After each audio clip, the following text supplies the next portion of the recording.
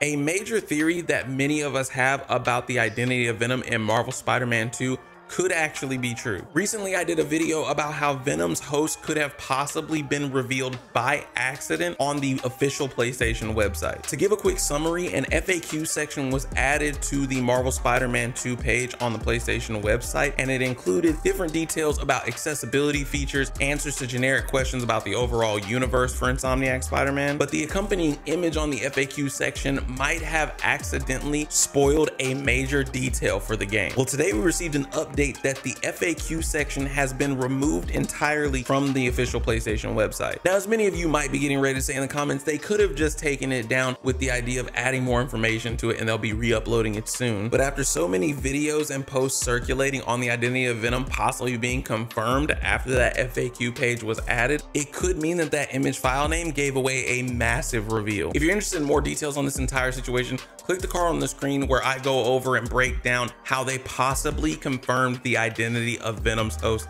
in Marvel Spider-Man 2. If you made it this far, thank you so much for watching. Please be sure to subscribe to the channel for more gaming content. I will catch you in the next video. Peace out. We're going to kill